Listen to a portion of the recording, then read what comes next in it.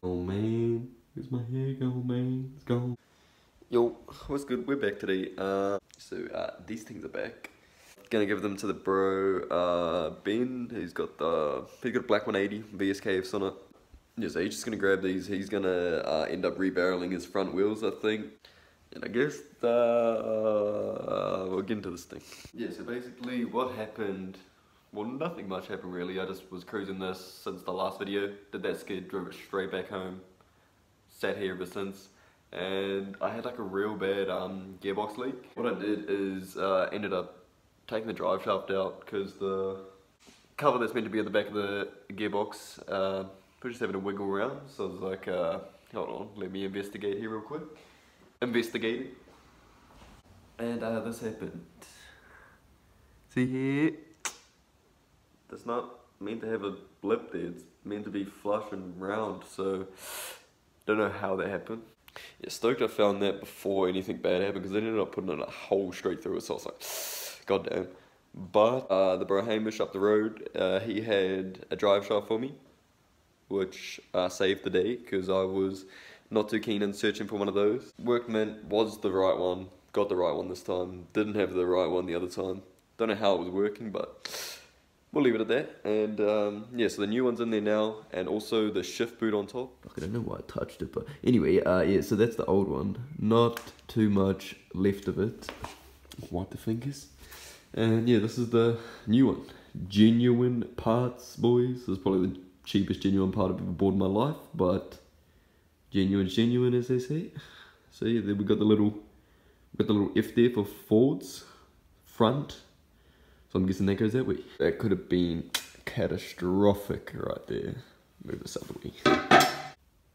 Yeah, you can see all the stuff that's made its way out of this thing. I was gonna say I managed to clean all the stuff, but like, I don't want to see that. So let's go clean that. Jeez, while we're at it, hear this thing.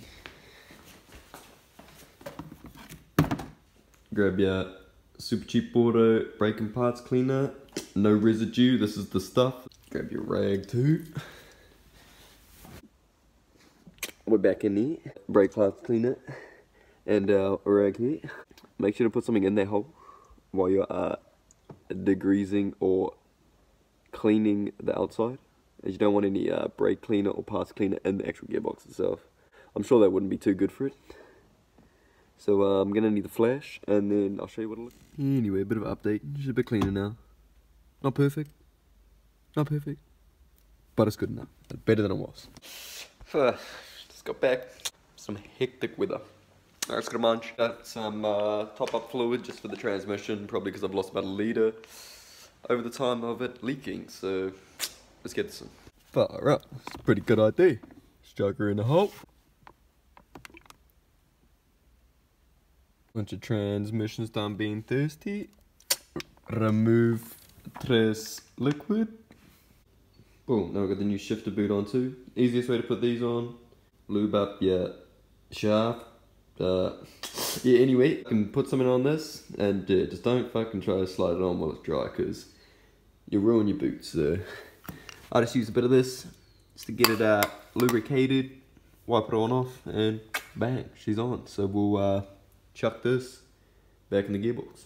Oh, we are done, complete, looking good, brand new actually. Oh, that's right, because it is brand new. Lol. What I could have done though is probably put this in and then slid this boot on, but we'll put this thing back on, this thing back on, and this thing back on. Finished, all done. Back in there, new rubber boots in there, everything's in there, good to go. So basically that's almost the last thing to do. Screamer pipe as well, we just need to plumb that in, get that plumbed in, and take it for a waff, get a rego on it, and then it's fully legal again and we can do everything. So I can't wait for that. So give you a look at the bay, because you probably haven't. Look pretty nifty, look pretty good.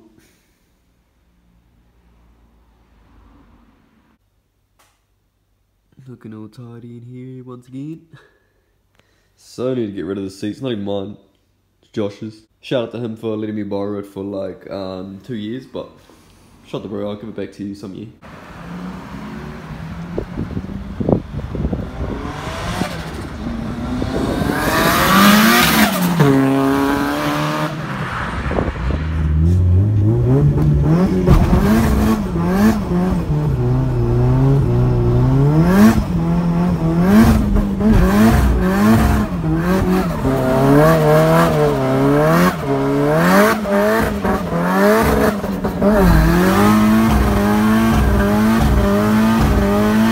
So I got working up at 6:45 for this. What's the time now?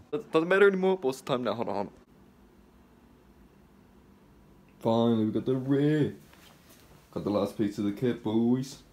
It's alright, it looks like what we're after, the rear lip, but might be a like in 26 block or something like that. Might be a fucking SR20 catback exhaust. Got that packaging off now. First look at the new diffuser lip under panel, whatever you want to call it. But basically it like sits, the exhaust actually comes through right there. So no, it doesn't look right. No, let's come back. Let's come back a little bit on the side, I think. Once upon a time, a few of you noticed my bumper got snapped like right down there, like right across there, and then we had to glass it, and it ended up going a bit wonky when it was drying, so it's a little bit wonky. So that's why I got this, to hopefully take your guys' minds off that, but you sort of see. Then if I bring it too much back that way, too much at the front, and this side's good. I got some bolts and hardware, and we're gonna try to chuck those in. See, just cause it's got the hole for the exhaust as well on